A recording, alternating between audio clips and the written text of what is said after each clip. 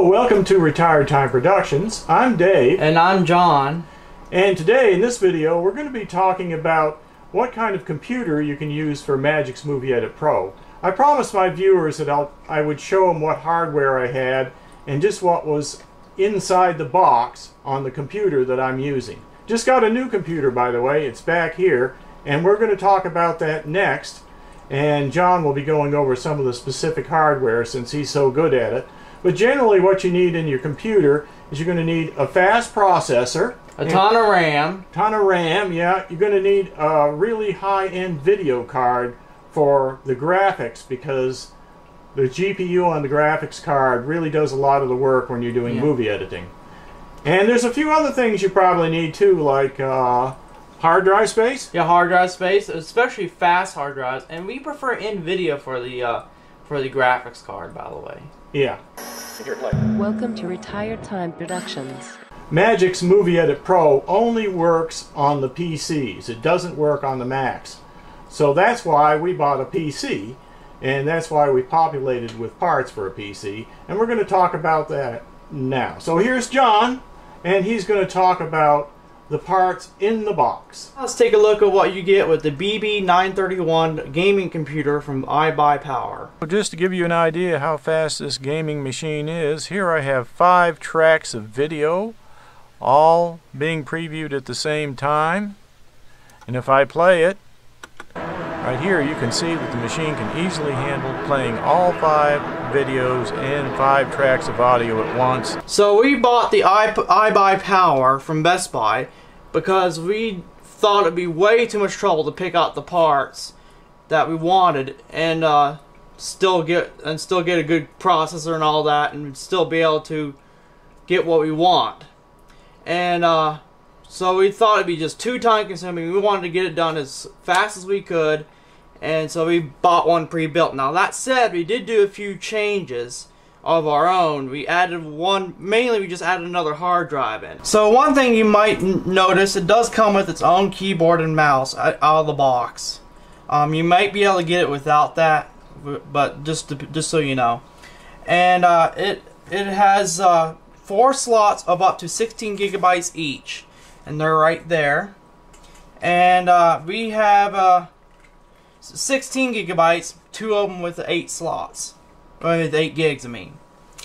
And also we got a 64-bit i7 7700K 7th gen quad core with hyper threading, and it's a speed of 4.2 gigahertz with a 4.5 gigahertz max turbo, and that's underneath it. It also comes with a 240 gigabyte solid state drive and a 1 terabyte hard drive. And that hard drive, by the way, is 7200 RPM on the spindle speed. And then we also added our own drive, which is a 1 terabyte as well. And I don't remember the speed on that one. So, and they're actually on the back side of the computer. You can't see them. Yeah, they're on the back. You can't see them. Well, except for the solid state, it's right there. And then for the motherboard, it's got a pretty good motherboard here, I'd say. It's a MSI Pro Series Z270, Z270 that is. It's got 6 gigabit per second SATA interface, and I think we counted them, and it was 6 of them in there. And it's also got 5 USB 3.1 ports, with 2 of them being in the front, and the rest are in the back. And then 2 USB 2.0 ports, and both of those are in the back. And here's the kicker though, there is not any SD card reader, so you have to get your own. You have to get your own SD reader. This is a Insignia, I guess Insignia. I guess that's what it is, Insignia. And but you can choose whatever you want, pretty much for that. But you have to get one of those, and this happens to be a USB 3 one, I believe. So it's pretty fast. And then next we're going to go on to the graphics card and other graphics stuff. We have an NVIDIA GeForce GTX 1080, and by the way, the 1080 is just the model number. It has nothing to do with resolution. and it's an 8 GB RAM in it, and it's branded as MSI Armor. It has 4K support up to 60 Hz, which is 30 frames per second. Now you can probably get faster than that on lower resolutions. And video ports, it has one HDMI, and that's an HDMI 2 port. And there's 3 display ports and 1 DVI port. And now for the audio, it's got Realtek high definition 7.1 surround sound with 3 assignable ports for the surround sound speakers. Now on to the interfacing for network. And we got built into the motherboard, we have an Ethernet, which is gigabit, and also on the little dongle connected to a USB bus, we have a Wi-Fi dongle inside the case. Now that may be a problem for some people who have their Wi-Fi router away from it. They may want to move that to the outside because the case may obstruct the signal. That's one thing to keep in mind. And as for the expansion slots, there are 2 M.2 ports, and that's something new we haven't even heard of before until recently. So those are right there and right there. And there are special ports. They're faster than SATA ports when it comes to solid state drives. You can get a solid state M.2 port drive, and it'll run a lot faster. But also, you can get other drives too, like networking drives such as Bluetooth. I mean, not drives, networking cards such as Bluetooth and things like that. And they also fit in there. So that's kind of interesting. And also there's 5 PCIe slots, and one of them's this little short thing right there, and the rest are all the long ones. And the short one, as you see, is right next to that M.2. So that may have something to do with that too. We haven't did much onto that yet. And then there are also 1 standard PCI down here at the bottom.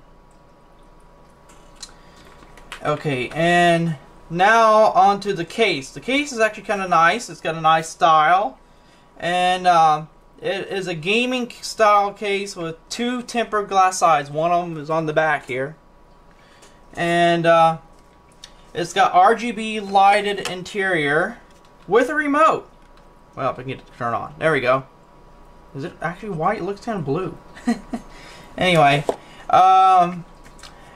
then we also have well, actually that's it for the case, but we do have the liquid cooling that I mentioned before, and it's mounted part of the case as well. It's very quiet, and it's got a lit fan on it too, and it kind of looks like a radiator. It's just kind of neat. And then for the operating system, it currently comes with Windows 10 Home 64-bit. That said, you might, if you have the time to do it and all that, you might could upgrade it to like a better one, like Pro or something. But Home is good enough for Magix Movie Edit Pro. You can get by with it. So as for the lighting, it comes with this remote, like I said, and it has different color functions. It's got like different modes. You can do this flash mode here. You can do a strobe. I'm surprised that worked because it was aimed at the ceiling. And you can do a fade, just like that. And then you got the smooth, which really doesn't look smooth, but it's what it's called. And you can also adjust the brightness. You can pick white. You can do yellow, different colors there with the different buttons. You can like, say you can pick red and you want to make it dimmer. You can do that. You can actually hold the dimmer buttons down and it'll go gradually down or gradually up, see? And so that's kind of neat. And it does work through the tempered glass panes. It still work. So the glass does not affect the remote function as much. It might affect the range, but it still works. That's the main thing. And the sensor for the sensor is right there. Right there. My dad has also got a good keyboard from Best Buy as well. It's a Corsair keyboard. It's a gaming keyboard. Cool thing about this keyboard, you can actually change the colors and lights, and we'll talk about that later in another video. So the price of this computer, and here it is. Drum roll please. Okay, it was $1,679. Wait a minute. Huh? And it did come with a keyboard and mouse, but as he said, John said, I did buy another keyboard, and I think that was another $200 for that RGB keyboard. And another drive, too. And, of course, I already had another drive, but I put that in, too, so that was about $100. So you're talking about some money here, but it really makes Magix Movie Edit Pro operate great. And the newer versions, like 2016 and 2017, are basically 64-bit. I don't think they even come in a 32-bit option. I know the previous versions did, so you have to have a 64-bit operating system like Windows x64, so that's what's on there. And gaming machines are a good way to go. I'm sure there's some other ones on the market. If you know any that you use or you've heard about, you could mention that under the video. Okay, so thanks to John for giving that great explanation. He's so detailed on all of that technical stuff, and I really need him when it comes down to the serious technical advice. So thanks to John, and we'll see you all later.